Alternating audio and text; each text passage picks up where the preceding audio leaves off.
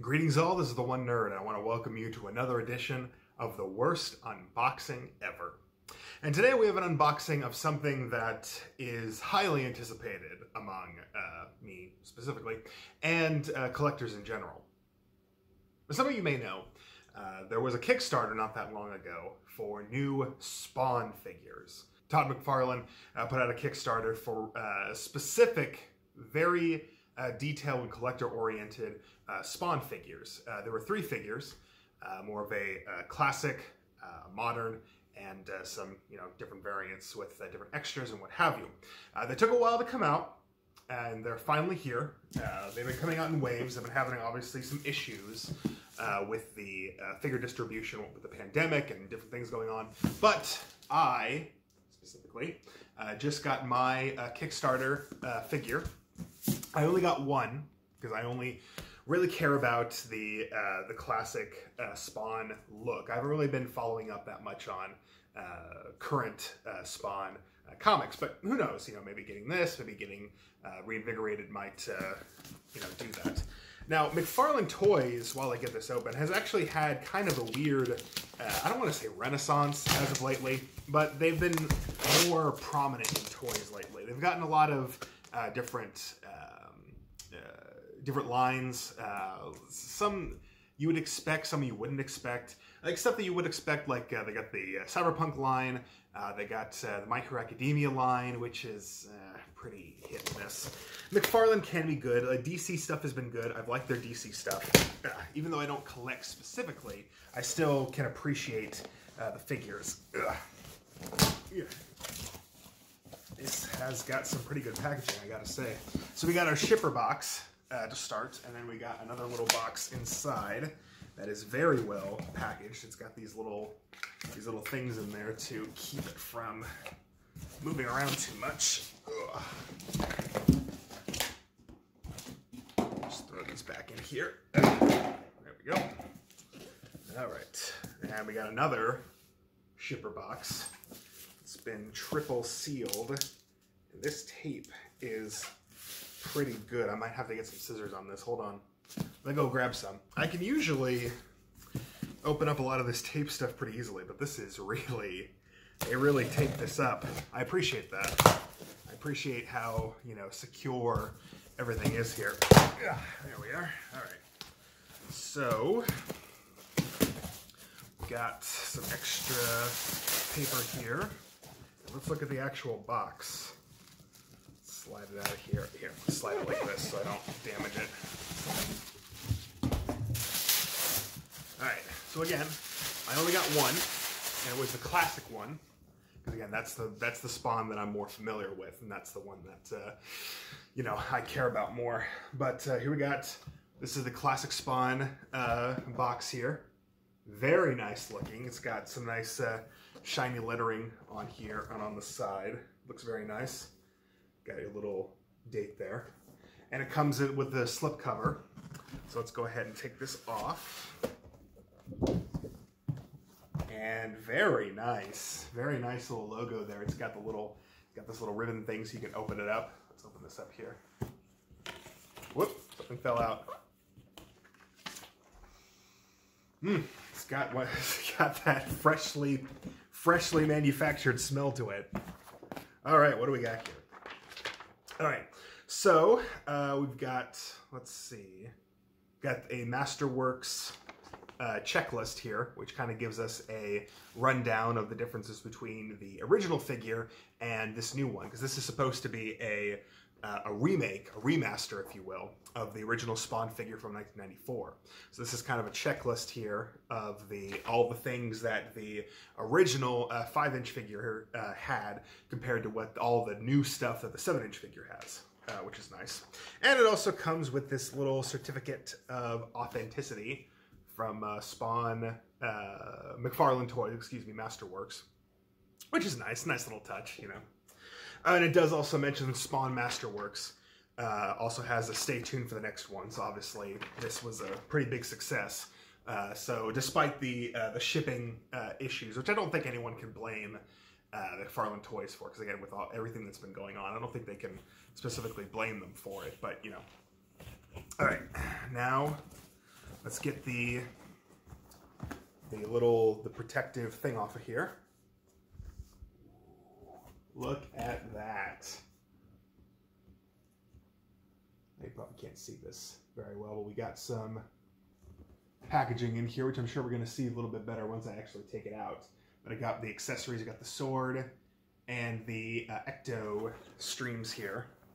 So let's go ahead and actually take this out. Now, as some of you may know, if you've seen my previous unboxings, I am in fact a guy who likes to let him breathe. So this will not be, I will probably keep this box. This is a nice box, you know, if I need it to, like, for storage or what have you. Look at this. It really well captures the look of the packaging of the original figure. It's got everything in there. And what's nice about this is that it also comes with the comic. And what's also nice about this is that they mentioned this in the Kickstarter, that the packaging itself is one of those that can be opened up and resealed, so you don't have to, you know, rip open or like cut open the package in order to get in it, which is nice for collectors who actually care about, you know, keeping it in the package. Again, I don't, but it's nice for those people who do like to keep stuff in packages for display purposes. So we got the back here with our Spawn comic, and this also is nice. It also comes in a way that you can take out the comic from the packaging without having to rip anything, so that it can be re-put back in there if you need to. I'll be sure to get this into a bag and board because I'm going to keep it in there. But we got what looks to be a reprint of the original Spawn #1. Let me just look through this. Okay, it's not quite that. It's not quite a reprint. This appears to be one of those special director's cut comics where it's not exactly the comic, but you get some extras and what have you. So you can see the pages here. They're not colored. They're more like, you know, taken straight from you know, the director's stuff, and has some added things to it, which is nice. You know, obviously just a reprint would be kind of lame because sure most people have Spawn #1. I mean, there's an abundance of Spawn #1s. Is what I'm saying. But this is nice. You know, you get a little bit of extras here. You get to see. So again, if you've ever picked up a director's cut of a comic before, which there have been a couple of them for like different #1s and what have you. You'll see kind of like these like pages, script pages, and how they translate to the comic. You know, it's nice. And also we get on here, we get the original ad, although they seem to spell it on here ADD for some reason. So the original ad, not the original ad, but they do show the original ad for the Spawn toys, which kind of leads me to believe that, you know, these are more ones that they're possibly going to think about making remakes out of. Probably not the vehicles. There's probably a lot that's going to go into that. Although with Kickstarter, you never know. I mean, if you want to, if you can raise that money, then you can probably do it. All right, let's actually get the figure out of here.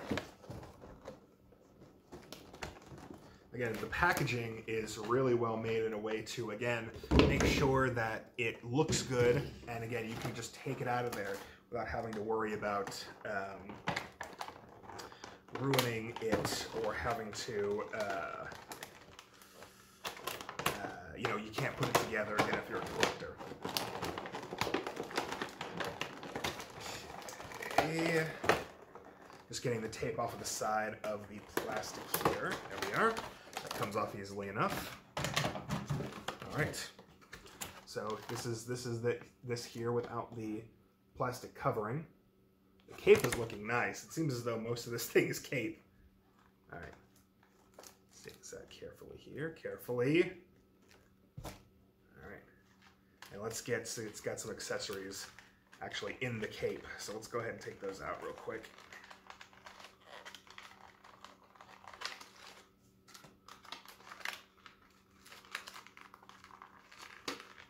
Oh, that's why. It's got some of these little things on here. Hold on, let me go ahead. I was having some trouble getting it out there, but then it's got these little plastic tags. I don't want to use scissors for these. I got something else for these. Hold on. I find that scissors are a bit too long to really handle these. I like to use nail clippers instead.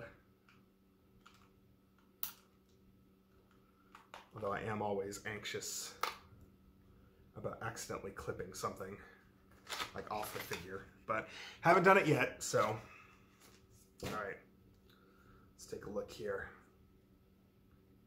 I want to make sure that I see the articulation of the cape so I know where not to bend it. There we go. Okay, let's just open up the cape a little bit so we can see. All right, here we are. We've got our Spawn figure, and again, this cape is the cape is articulated in these two places right here. So obviously, I'm just keeping it really big and open so you can actually see the figure. It's got these chains, which I know you can't, really get a sense of the feel of them through the camera, but they do actually, they feel like chains. Here, listen. Listen to that. Hear that? That's the sound of a chain. It's actually like weighted chains on here. That's a really nice touch. That's what you get from Kickstarter, I guess.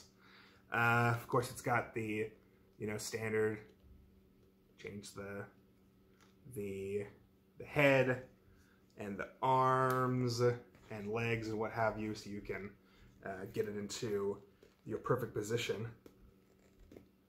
It's got that nice, it's got a nice like feel that it's like being clicked into place. And we also got articulation, not just in the feet, but also in the toes here. Look at that. You can get it in any position that you want. As well as the figure. The other stuff that came in here were figure stand, which you always want to have figure stands with these types of figures. Always nice to have those. And you also got some accessories, including extra hands, of course, and a assault rifle. Nice. And some other accessories, which I believe these accessories were stretch goals, which is why they're not actually in the figure, because they weren't included with the original figure. But I believe these were stretch goals. You have a demon sword. There we are. The nice logo there. You have a ectoplasm-like knife with the green see-through coloring there, as well as little strands here. You can ectoplasm strands. Oops, excuse me. Go with the right there. As well as a extra unmasked sort of, like, not specifically unmasked, but unmasked, like kind of enraged demon head.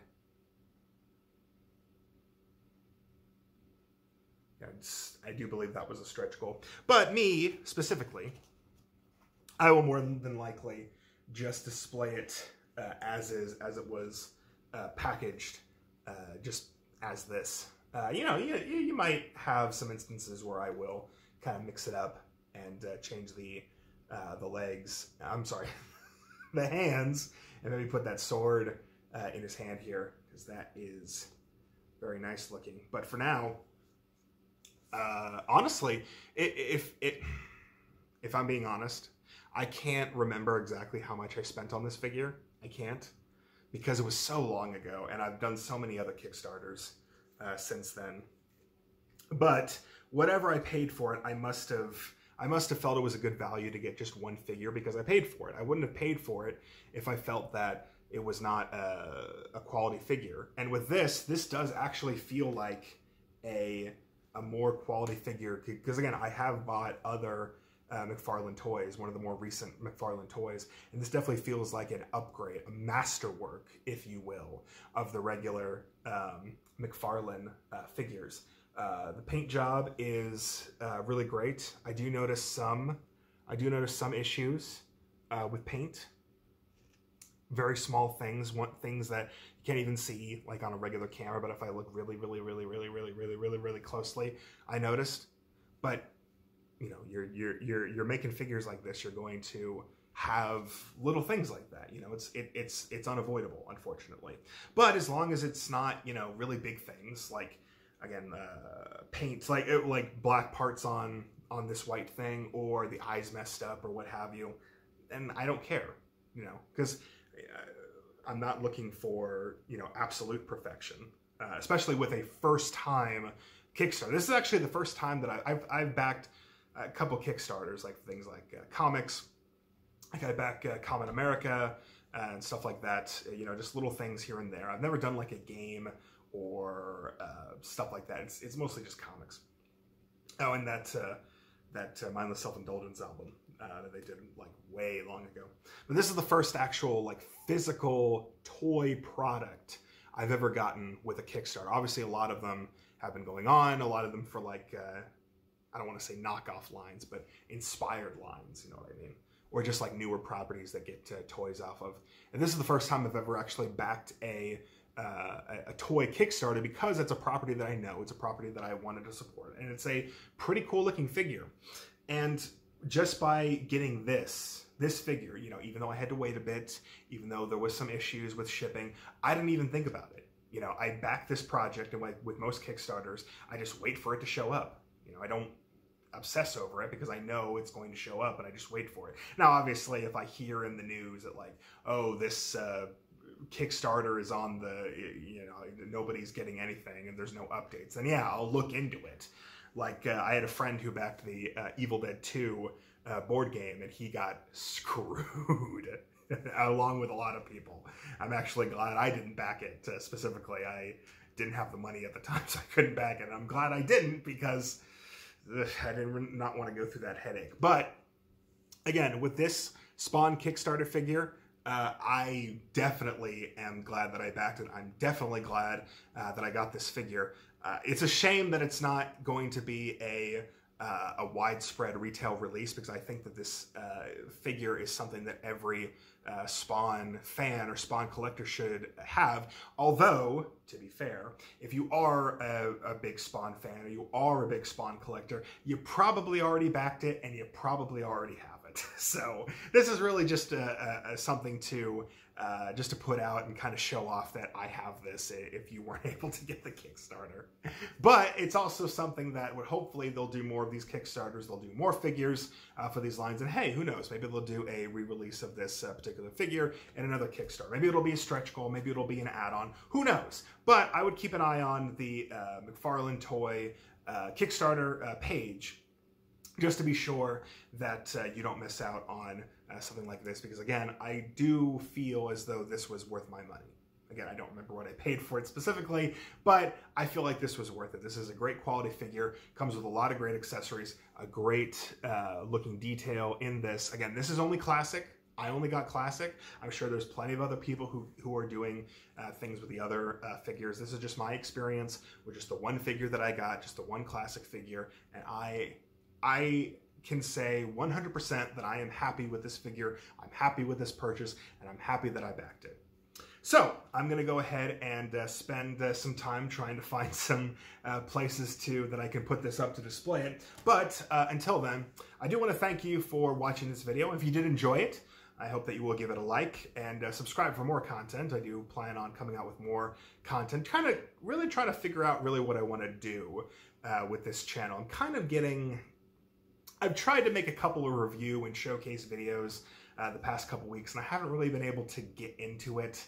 There are just some things that I feel like I need to put out content, but I'm kind of forcing myself to do it, and I don't really want to do that. I mean, it's not like I have an obligation. It's not like I have a contract and I have to put out something for advertisers or something, so I should really just take my time more often.